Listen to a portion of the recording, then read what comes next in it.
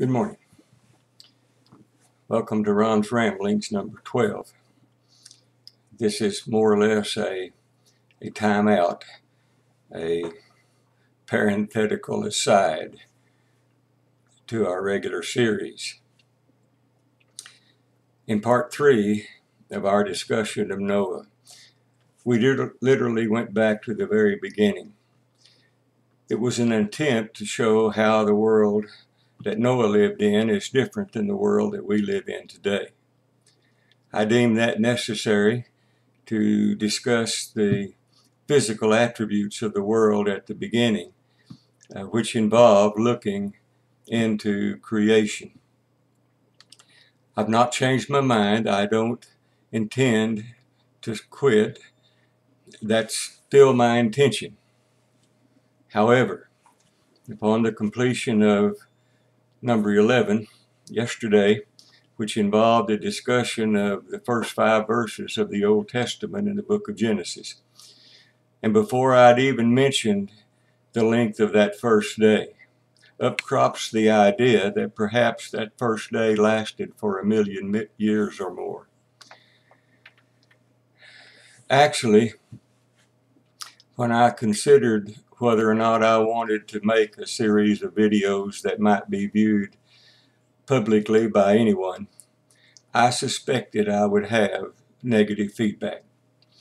In our society today, regardless of the subject matter and regardless of the evidence to the contrary, there are those who feel that they must respond vigorously to anyone who opposes their particular view. And especially is that true when it comes to religion. So I suspected that we'd have those who do not agree with my views. Over the last 40 years or so, actually it might go back further than that, I've noticed that there's a large number of Christians who have bought in to the idea of evolution. No, they haven't bought into it wholeheartedly. They still want to cling to the truth, as they say, but they have bought into it in the sense that they try to mingle it, if you will, into what the Bible says in regard to those things that are mentioned in the creation. Evolution is an unproven theory. I don't think you'll find anyone who will dispute that. But nevertheless, it's now and has been for a number of years being taught in our classrooms as proven scientific fact. And that's simply not true. There are some exceptions, but most every scientist that I know of, and I've read quite a few writings from various scientists, always say that evolution is a theory. And so those Christians who have accepted evolution, yet still try to hold to the Bible account of creation, are attempting to insert little parts of the theory of evolution into the scriptures. One such part is that those first 6 days may have been millions of years long. Maybe each day was 1,000,000 years, or maybe each day was 1,000,000,000 years. It depends on who you talk about. But the thing is, among Christians, that intermingling of falsehood with truth is increasing. More and more Christians are beginning to adopt or accept evolution as part of creation. And that's the scary part. Some of those are prominent Christian preachers. And they just don't want to hear anything that's contrary to what they're saying, even if that evidence comes from scientists. Whether you want to believe it or not, there actually are an increasing number of scientists that are Bible-believing Christians, and those scientists are only trying to show the simple truth that is contained in the Scriptures, but they're doing it scientifically, using scientific methods. So, in light of some of the things that I have said or referred to in a few of these videos that I have recorded, I would like to ask some questions to those who claim to be Christians and want to include 1,000,000 years in Genesis 1, verse 5. And the first question is, do you question how long it took Joshua's people to march around Jericho before those walls came tumbling down? Granted, I've not gone there to visit. I don't have a personal, physical idea or view of how those walls were built. All I have is photographs of them. Some of the photographs are close-up photographs. And I think I have a pretty good idea of what those walls look like and how thick they were. I was also in the military, and I know a little bit about marching. I've worn out the soles of 2 boots marching. Well, I wore the boots for things other than marching, but I have worn out the soles of 2 pairs of boots. I've marched a few miles.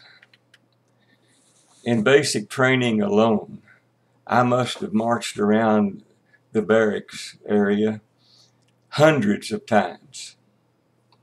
And those barracks never once fell down. And you know what? Those barracks were made out of wood.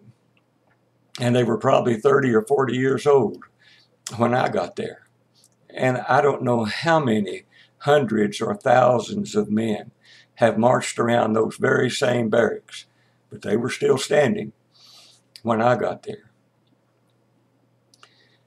So maybe, just maybe, in Joshua 6, verse 4, when God told Joshua to march around the city 7 times on the 7th day, maybe God really meant march around the city 7,000,000 times that day.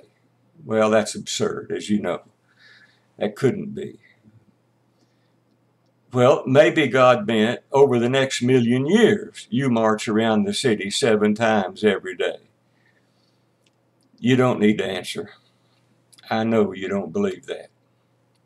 I also know that you believe a day is a 24-hour period of time, because I know you believe on the 3rd day our Savior Jesus rose from the grave. Just exactly the same as Jonah was 3 days in the belly of the great fish. Our Lord was 3 days in the tomb. I pretty much believe that you accept all the rest of the Scriptures, pretty much everything that's written in the Bible, except that first chapter of the book of Genesis. You just can't seem to grasp the idea that all of that could have happened in just 6 days. So a second question. If the Bible is not correct in that first chapter of Genesis, why do you believe the rest of it?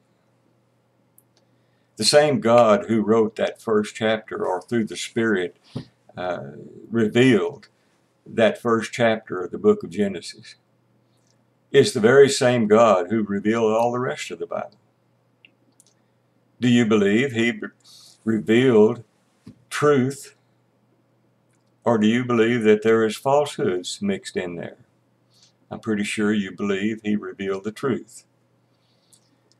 We can't just believe the parts that we want to believe, or the parts that fit into our way of thinking. The Bible is not a mix of right and wrong.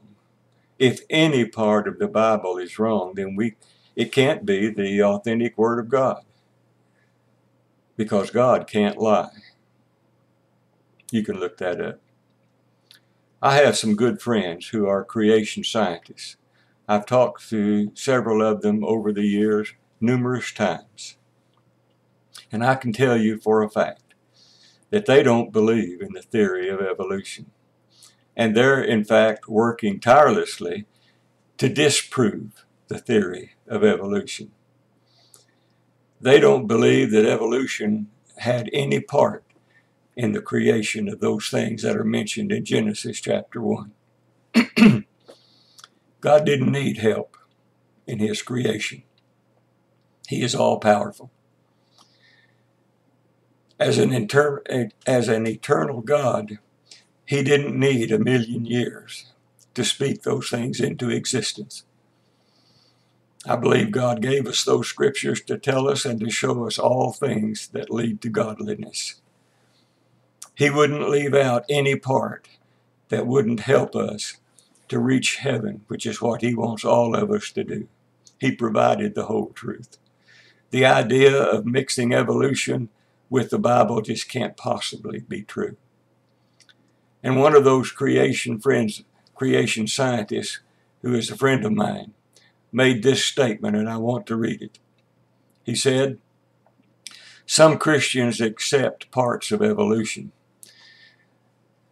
especially the longer than normal days, as mentioned in Genesis chapter 1. And they do that as a compromise to atheistic theories. But they're simply not the truth.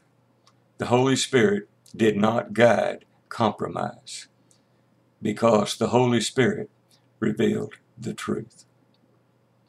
Thank you for watching, and I apologize. We'll get back on track with the next issue. Thank you.